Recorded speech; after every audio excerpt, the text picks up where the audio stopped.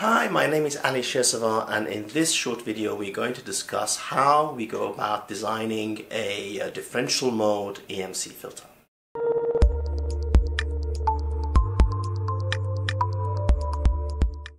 So in order to design a EMC filter, there are different strategies. The one that we're going to use is by using a fantastic tool which is called a reactance paper or an impedance paper. Before we show you the impedance paper, let us just look at the basics for 1 second. Imagine you've got a capacitor, and that's going to be your filter capacitor. We know that the impedance of the capacitor is going to fall at a rate of 2 pi Fc. Yeah? For simplicity, let's say I have a 10 nanofarad capacitor. This is the frequency axis, this is the impedance axis, and I know that if I plot the impedance of the capacitor as the frequency increases, it is going to fall like so. Yeah? We also know that in our filter we're going to have an inductor, and we know that the impedance of the inductor is 2 pi FL. For simplicity, let us say that we now have a 10 microhenry inductor. 10 microhenry. And if I plot the impedance of the inductor as a function of frequency, it will go up like so. And at some point these two will cross. Yeah?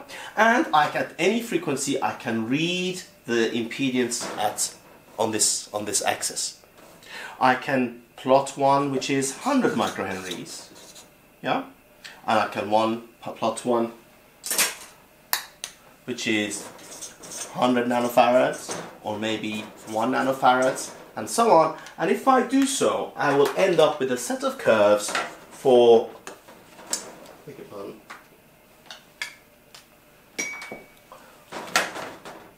the capacitors,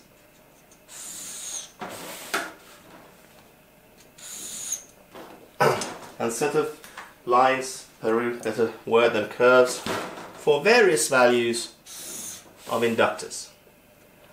And if I do them, let's say on a logarithmic scale for a whole bunch of inductors and a whole bunch of capacitors, I end up with a plot which is called the reactance paper.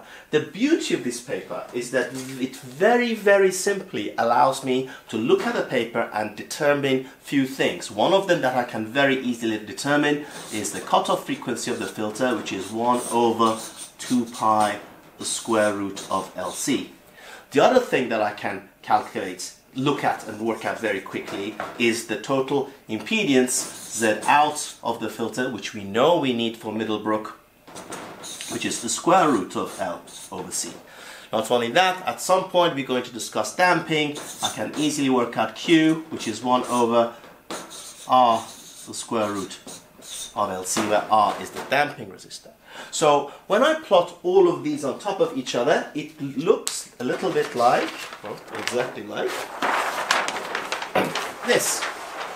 Now, I know it looks a little bit intimidating to start with, but please don't be scared of this paper. What we have got here is a series of capacitors and how the impedances fall with frequencies, and a series of inductances and how the impedances rise with frequency. Now, let's say that from our specification, we know that the cutoff frequency of our differential mode filter is going to be 7 kilohertz. We have calculated the biggest harmonic content that we have to attenuate to a certain level. Therefore, let's say for now that we have determined that the cutoff frequency needs to be 7 kilohertz. So I look at my frequency axis, then I find 7 kilohertz. That's 10, 9, 8. 7 right here, and I draw the line for my EMC filter, the cutoff frequency. There we go. Now, from our previous videos, we know that Middlebrook's stability criteria states that the output impedance of the filter has to be much smaller than the input impedance of the filter. Let us assume that we're going to force the output impedance, I beg your pardon, the output impedance of the filter has to be much more than the input impedance of the power supply. So let us assume that Z out of the filter has to be 1/10 of Z in of the power supply. And if I assume that Z in is equal to 20 ohms, then Z out, in order to not violate Middlebrook, has to be smaller than 2 ohms. The equations of these, by the way, are very simple, and they're in a different video that we have already recorded.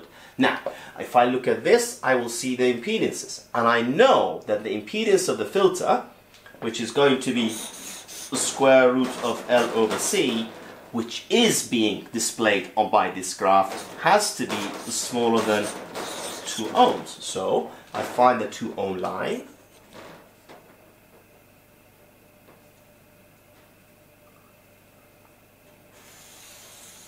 And I'll draw the line. Okay, great. Now, looking at the cutoff frequency line, and knowing that this paper is allowing me to select the values of my inductors and my capacitors for my filter, you can see that I can have a massive range of capacitors and inductors that gives me a cutoff frequency of 7 kilohertz. It is determined by the 1 over 2 pi square root of LC equation. But clearly we cannot pick 2 gigahenries and 1 femtofarad in order to get 7 kilohertz by way of example. I need to narrow down this field, knowing that the maximum impedance that I can have on the filter cannot be higher than 2 ohms, and I've drawn the 2 ohms line. This is because of Middlebrook. I can immediately cross out all of this range. So I know that I cannot use any values above this line of impedances, of inductances and capacitances, right? That violates this Middlebrook criteria. So let us see what is the value of the capacitor and inductance that I can use. So if I now draw a line at this point,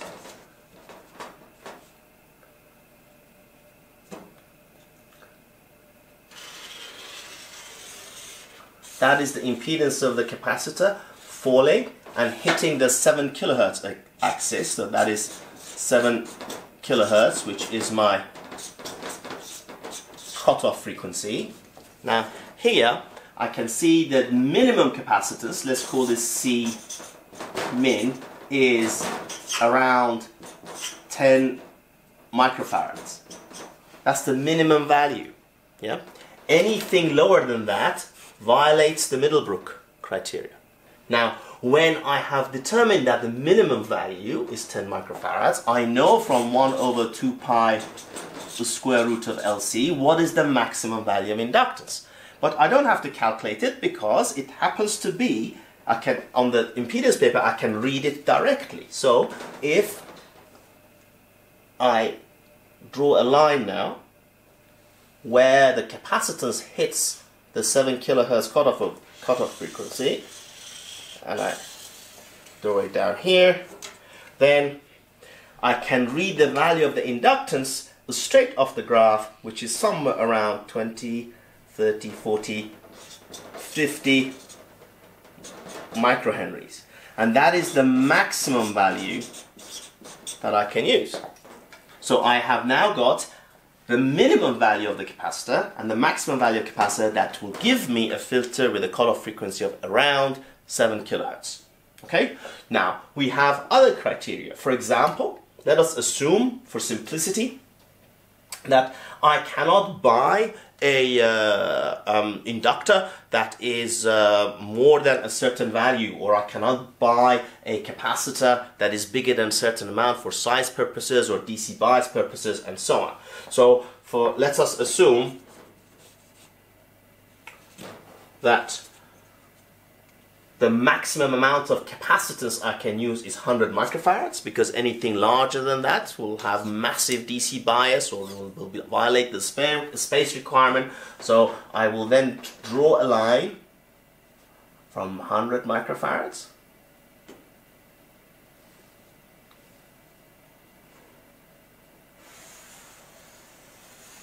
down here. So then again, immediately that determines my maximum value of capacitance. So C max is 100 microfarads. And then when that hits the 7 kilohertz cutoff, I can draw a line. And that determines the minimum value of inductance. So L min is equal to whatever it is that you read off the graph. The important part is that as you draw this line, everything above this line is now violating some requirement, and everything on this side is violating some requirement. So what you end up with finally is a very small range of capacitors and inductors, which we know. You know minimum value of capacitance, you know maximum value of capacitance, you know minimum value of inductance, you know maximum value of inductance. So then you can very easily determine a reasonable range, probably in the middle somewhere, whereby it gives you a nice cutoff frequency, it gives you a set of components that does not violate the Middlebrook stability criteria, and it also makes sure that the size of the capacitor inductor is not too big or too small, depending on whatever range you crossed out. So this is an example of how we design a filter with an impedance paper, which is an extremely useful tool, and we have put one on our website and you can download it for free from the link below.